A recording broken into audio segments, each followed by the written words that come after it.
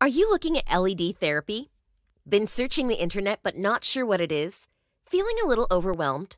Well, don't worry. You're not alone, and we are here to help.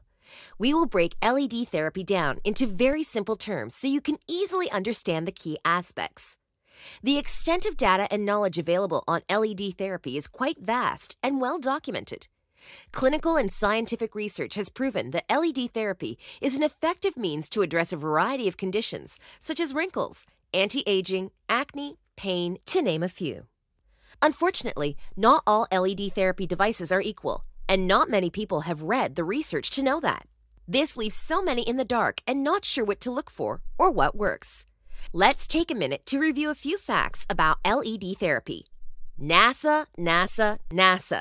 So the LED company you talk to says they are based on the NASA research. Really? Well, are they? Let's consider this because it's easier said than done. The NASA study is one of many that validated the healing benefits of LED on damaged tissue. Many other studies also validated this, as well as other applications. Now we must understand what was done in the NASA and other research to understand what LED therapy is. So let's break that down. First, we need to understand some basic parameters: coverage, purity, color, power output, dose. So what does all that mean? First, most studies utilized a large LED array with medical-grade LEDs. This allows for a large area to be treated with a clean, pure blank of light. Next, they utilized monochromatic LED light. This means one color or wavelength at a time, or in an alternating pattern to avoid destructive interference. Don't be alarmed. We'll talk about that later. The monochromatic light consists of wavelengths, colors, in the visible red, blue, and near-infrared range. So no crazy light show or colors like fuchsia, lavender, or green. Now comes power output. This is very important because it defines the strength of the light, how much light energy is delivered, and how deep it goes.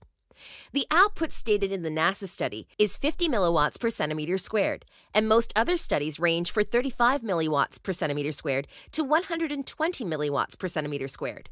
A quality LED should provide this information. Lastly, the research specifies the dose. A dose is calculated using the power output over time to give a dose in joules. Generally, this will range from 4 to 8 joules on the low end and up to 50 joules depending on the application. It's important to note that a less powerful system will require a much longer runtime to get a proper dose. Does that sound like your device? If so, congrats, you did well. If not, don't worry, we can help you. Now that you are armed with some basic knowledge, you should be able to validate that LED system that claimed to be researched by NASA or based on NASA technology. Does it meet or exceed these parameters? Unfortunately, probably not. I'm sorry to say most LED manufacturers aren't playing nice and hoping you aren't educated enough to figure it out. Well, guess what? Now you have resources to fully understand the facts behind LED therapy and what to look for. Join our group and learn the true facts about LED therapy, what it is, how it works, and how to apply that to your practice. It's not science fiction anymore, it's science fact.